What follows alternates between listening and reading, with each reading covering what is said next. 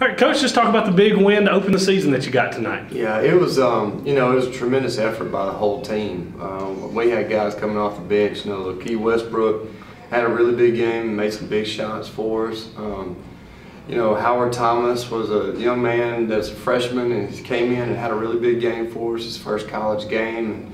And we just had a lot of contributions across the board. Austin Timms had a tremendous game on the boards, and everybody played extremely hard. And we talk about effort. We talk about defense, we talk about rebounding, and those things you can control. And we just hope that we can do that night in and night out, and just hope and pray that this is a lesson learned and continue to work.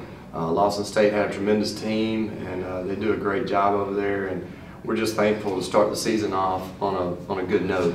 All right, well, talk a little bit about the atmosphere that the student section. The atmosphere was incredible. We had a great atmosphere. And we started out with a pep rally, today at lunchtime, and then we get to the gym and there's fans all over the place. And you got pom-poms, Chief won them all, you got the cheerleaders and the dance group and the band, and everybody's here. And it was exciting, and that's what we hope that we were able to grow this from and continue to pick up fans as we go. And we couldn't be more excited, coming off of the championship last year and then starting up with a lot of support this year. It really helps our team and picks up our young men.